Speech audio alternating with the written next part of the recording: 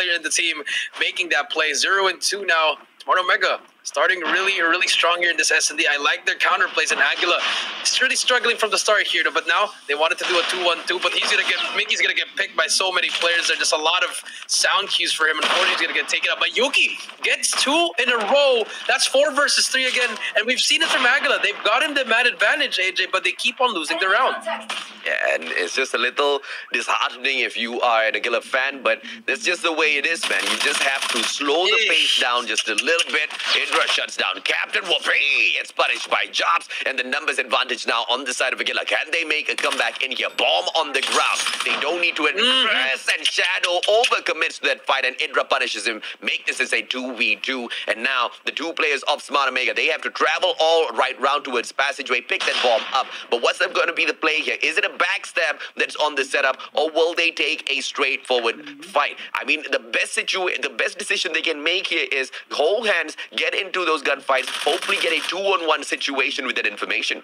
Yeah, but I like this from Aguila. They're not giving up that laundry side since it's that higher ground. And Indra, he's going to try to make a play on his own here. He might just cost his life here, but if he wins this gunfight, he doesn't, and he just makes it a 1v2. Yes, you're going to get the bomb, JZ, but 2 versus 1. But remember, Aguila, they don't have eyes on the bomb. I don't think they remember that bomb is down there. That's going to cost them.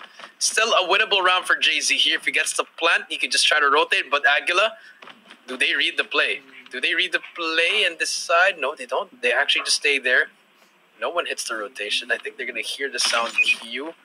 Here comes the plant. Yuki and Jarps, unfortunately, will rotate towards an A. That's going to be bomb planted for B. JZ, in a very good situation here, AJ. If he just spots one here, he's going to spot Yuki, takes him out. That's a 1v1. Captain JZ, he's going to make this play. 30 seconds left. Jarps, does he know he's going to be on top laundry? Switch positions. JZ, that timing. He spots him. JZ, he's going to get tagged up. It doesn't matter. 20 seconds. All you have to do is play time if you're JZ, the veteran. All he has to do is play time, and I'm loving this from JZ. Ring around the rose. He's going to force to. Oh, wait. I think he got the defuse. Timing, bro. Was it the defuse? He got the defuse. The veteran got outplayed.